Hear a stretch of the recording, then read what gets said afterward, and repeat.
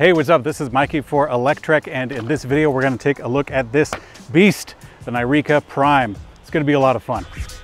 Thanks for watching Electrek. This bike is hugely powerful and hugely popular.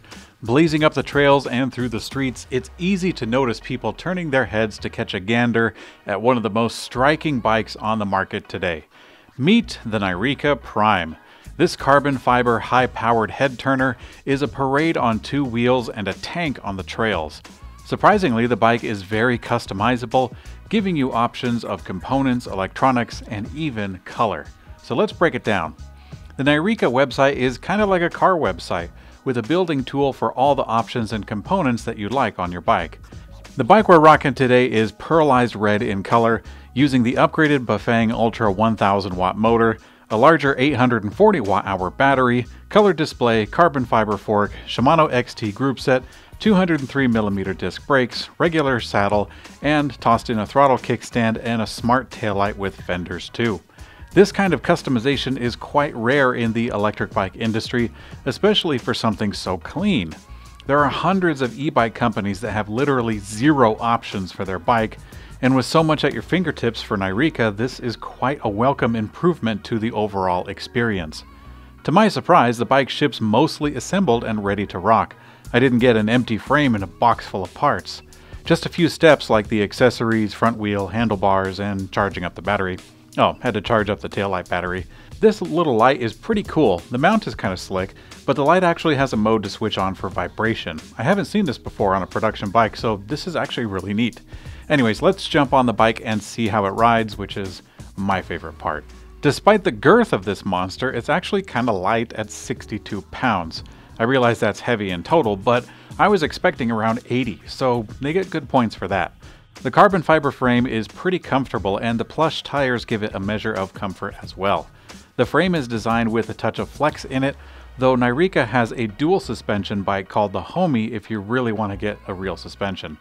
Riding off-road, the bike feels like a tank in a very good way. The 1000 watt motor made it really easy to bound up hills and kind of ignore a lot of obstacles. Combined with pedal power, this bike could climb pretty much anything with the right kind of balance and traction. The Titan technical riding isn't really a strong suit, mostly because the bike is big and heavy, but for fire roads, the bike is right at home. Now, the Prime is a power hog, if you couldn't guess. That big motor will eat up a battery really quick if you go all out. And by the way, you're going to want to go all out because it's a lot of fun, and you're probably not going to get this bike so that you can be cautious about range. The bike can hold a fair amount of battery in here, but getting the battery in and out of that snug compartment isn't that easy. And by the way, this problem is not exclusive to Nireeka. I had the same problem with a Yamaha battery, very similar. Anyways, moving on. Riding in town, the bike is stunning. Perfectly polished, pearlized paint makes for an easy cruise-in wherever you go. Do you really need a carbon fiber fat tire 48 volt 1000 watt monster to get to the grocery store? Pfft, you don't get this kind of bike for practicality. You get it because you like it, and that's as valid a reason as any.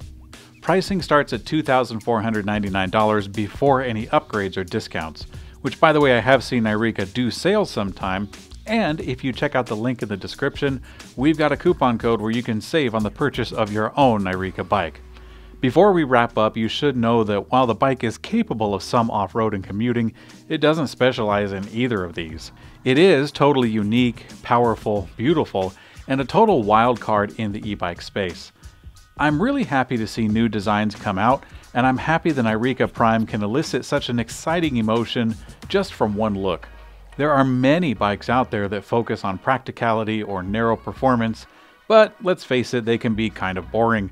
To conclude, the Nireeka Prime is an overpowered sidewalk assault vehicle that can melt the eyes of passerbys, both old and young. If slowly cruising 5th Avenue or roaring through the trails sounds like a winning combination, then I think you should give the Nireeka a good look. I can tell you from personal experience, I've had a lot of fun on this bike. So there's my 2 cents on it, but what do you guys think? Let me know in the comment section below. Thanks for watching Electrek, and I will see you guys on later. What?